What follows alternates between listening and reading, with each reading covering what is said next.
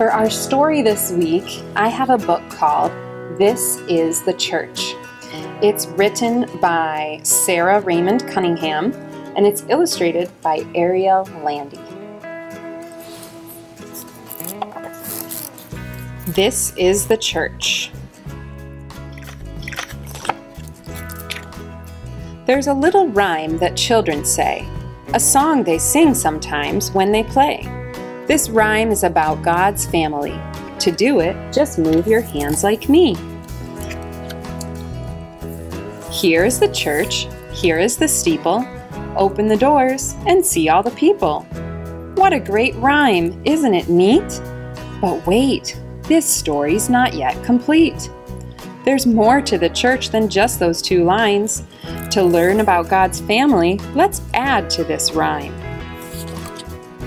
Some churches are so big and wide, 10,000 people can fit inside. Other churches are really quite small. They fit just a few people, and that is all.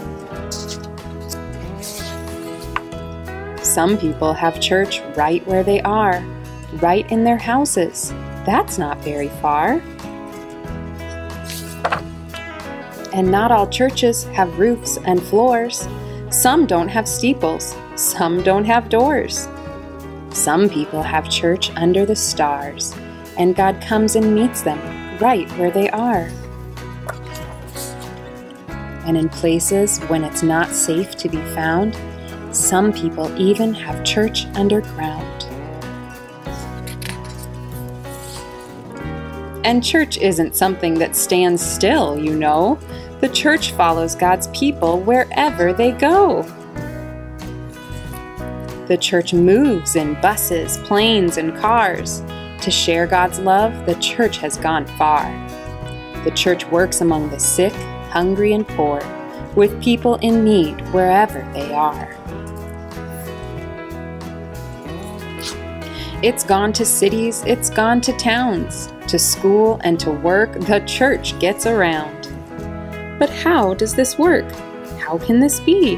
Can a church really move like you and me? That's the secret, it certainly can. Church moves through your feet, it works through your hands.